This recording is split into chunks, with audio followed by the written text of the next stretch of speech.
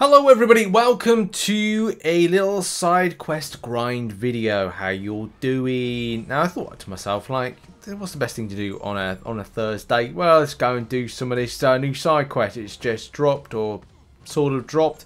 It's a little bit of a live playthrough and all that jive, and just have a little bit of a chat as we get through stuff.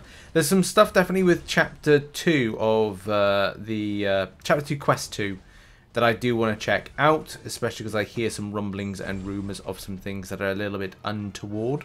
I definitely want to try a little bit of that and see what the crack is with it. But obviously, got to start off with a little bit of Dr. Doom. Now, I think with an SP2, I think I'm pretty much done with this champion, especially because I can do that. And then hang back a little bit and boop. Lovely. I like doing a little kind of like the boop there. Ah, Mr. Warlock, I've been expecting you to absolutely decimate Jubilee. Although I am a bit of a fan of like the Stagger and Nullify champions to take on this content. I must admit, I feel they're the best. Just personally, I think they're the best. I like the way they're able to nullify things and deal with a node. The power of love.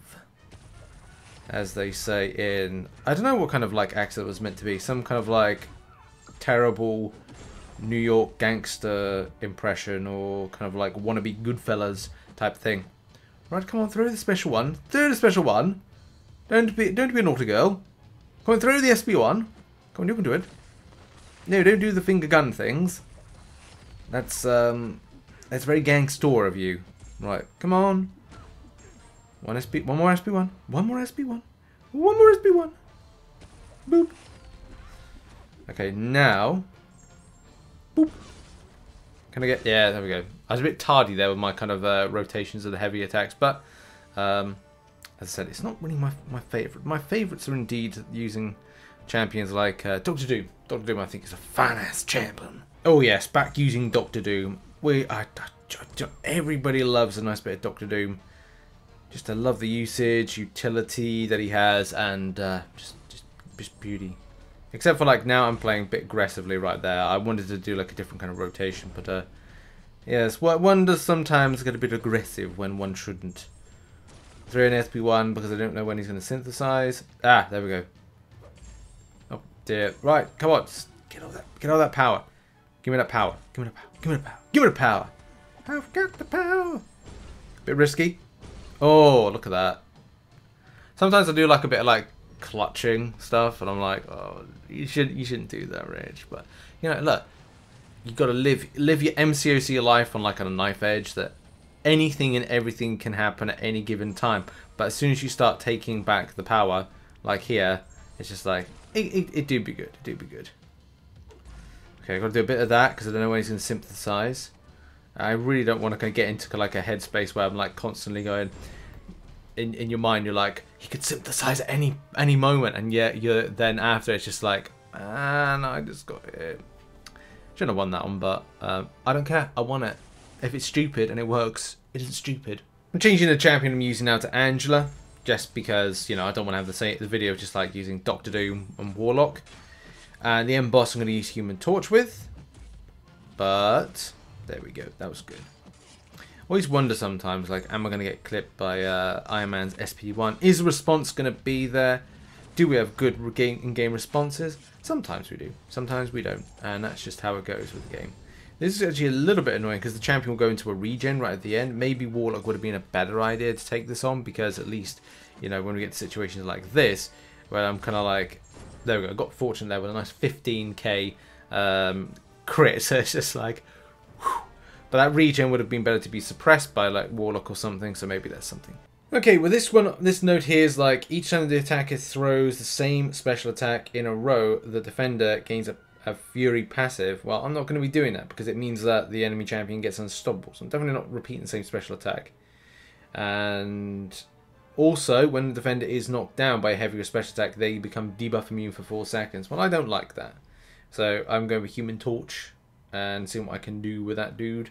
But that's a little bit of a problem where you balance in how you throw for the global, the head over heels and the power of love, because you're kind of like going, right, well, you got to be careful when you throw it, and if you go parry heavy and like don't throw a special attack before you want to end the game, you're gonna have to like do all that kind of build up before. I'll try and demonstrate. Like, I mean, I'm sure it's gonna be fine, but you know, it's what it is. Let's go. Okay, so yeah, I've knocked down the champion, and my swipes aren't working very well. That's not good. There we go. We've got a bit of better response now. Bit of better response. Right, I need to build. There we go. Get some good. Get my back up off the wall, and tell me, baby.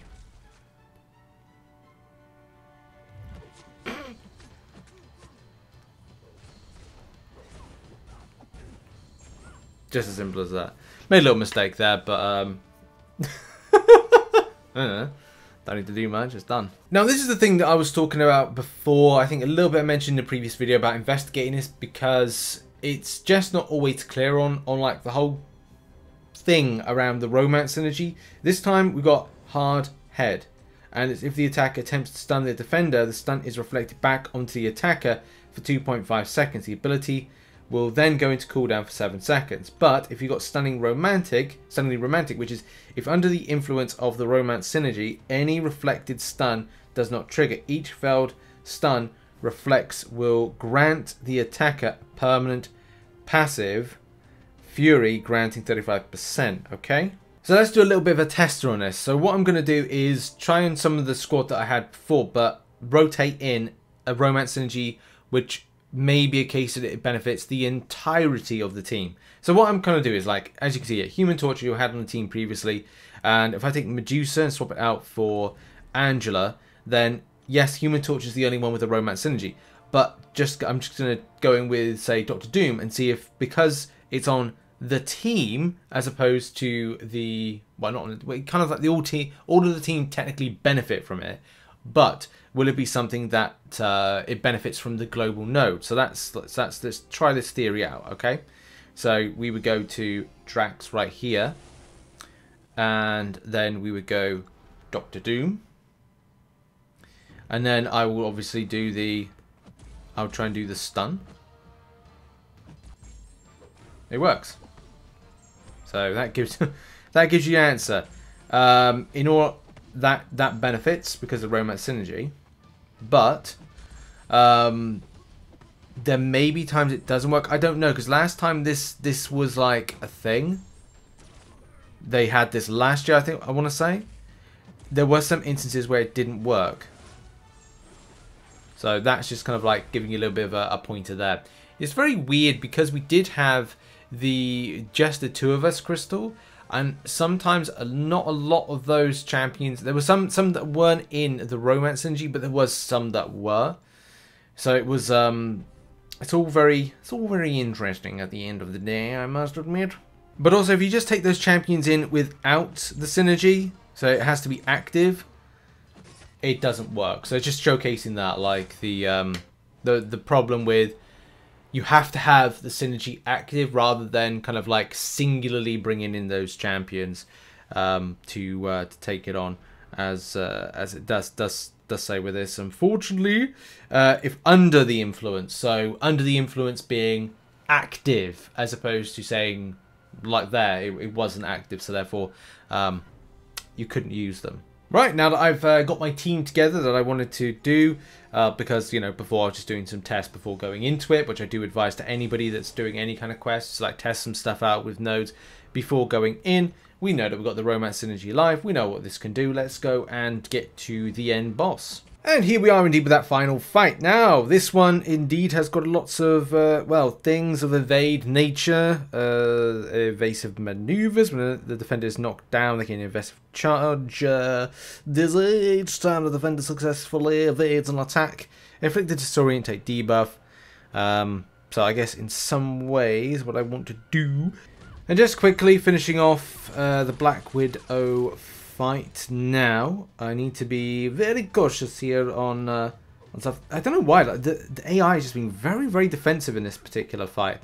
But yeah, like Nick Fury seems to be like the most kind of classiest option in order to take down the old Black Widow. Yeah, a bit of a weird one with this one, and Romance Synergy obviously is going to be the one to unlock. One Romance Synergy to unlock them all on your team for usage. And yeah, obviously got to finish this video off as quickly as possible because I didn't want it to drag out quite so much. But yeah, lots of fun for Chapter 2, which is out at the moment. Evade-based champions for the win. Watch out with that Black Widow with the hitting to block and then gain a lot of power. Champion gains a lot of power and there's a lot of damage through the block, especially if you've got 565 champions. But yeah, that's really it. Thanks for watching. And how do you get on with this? Put it in the comment section down below, and I'll see you in the next video, whenever that will be. Sometime soon. Probably later. Maybe tomorrow. Don't know. Working on some other stuff, other projects. Cheers, everybody. Bye-bye.